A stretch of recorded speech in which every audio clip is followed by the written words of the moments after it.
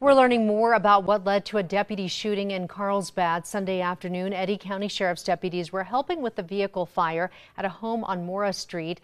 The homeowner, Christopher Bell, had an outstanding warrant. Bell barricaded himself inside. On two occasions, what sounded like gunshots were heard coming from the home. Both an Eddy County deputy and Carlsbad police officer each fired at least one shot. Eventually, Bell was taken into custody. Bell was taken to the hospital but is expected to be okay. No officers were injured.